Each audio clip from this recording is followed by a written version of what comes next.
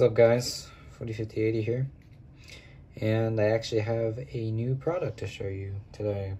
Kind of a different video, but yeah. Alrighty, so we got the new power distribution board. This is a circuit board that also comes with a 24-volt power supply. So you will get this power supply as well as this little circuit board that allows you to do lots of cool things. So the main thing is, as you can see, we have connections for a fire alarm and connections for a fire alarm pull station, as well as connections for, like, if you wanted to use a 12-volt power supply, anything like that, you could plug it in there. But yeah, it's a pretty cool board. It has kind of a weird cutout at the top, but that will be shown in the future for what that's for. As of now, I'm just using them for the coder board function.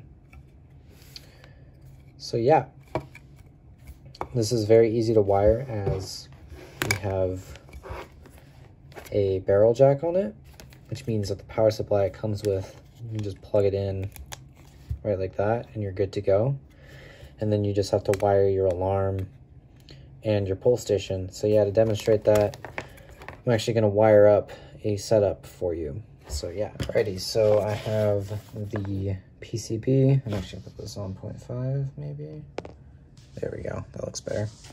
So we have the PCB, and then I'm going to be wiring this Fenwall pull station to it, as well as this Wheelock chime strobe. I don't have a jumper on the strobe though, so I'm just wiring the chime. But yeah, so we're going to take our power board, and we're going to start with the pull station. So what you're going to want to do is make sure your terminals are loosened. You can use a Phillips or a flathead. These are very nice terminals. I actually made custom footprints and stuff to use these because they're very high quality.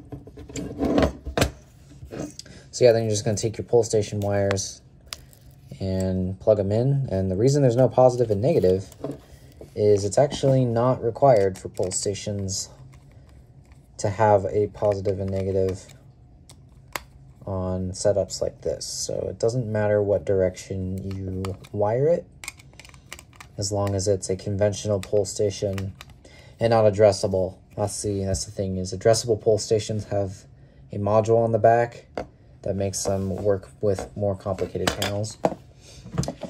And they don't work very well standalone for reasons which I will not get super into.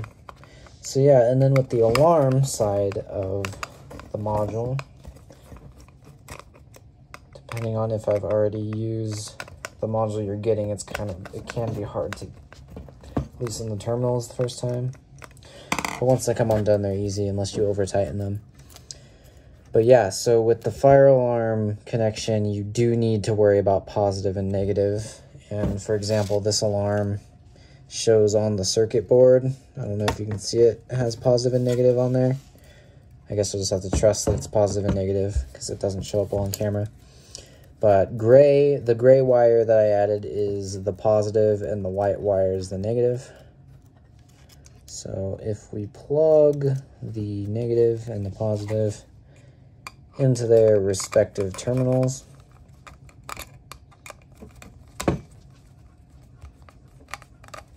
we now have that connected like so. And now the power connection is actually very nice and easy because of this plug. So we just plug it in and we're all good to go. So now I'm gonna go somewhere in my house with an outlet and demonstrate it. All right, hopefully this doesn't cast too many shadows, but we're gonna just take our power supply, plug it into a wall. Let me grab my key. And yeah, so once we have it plugged into the wall, we're ready to go. So we can go ahead and pull the pull station.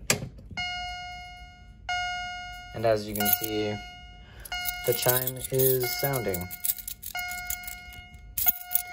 And then when we reset the pull station,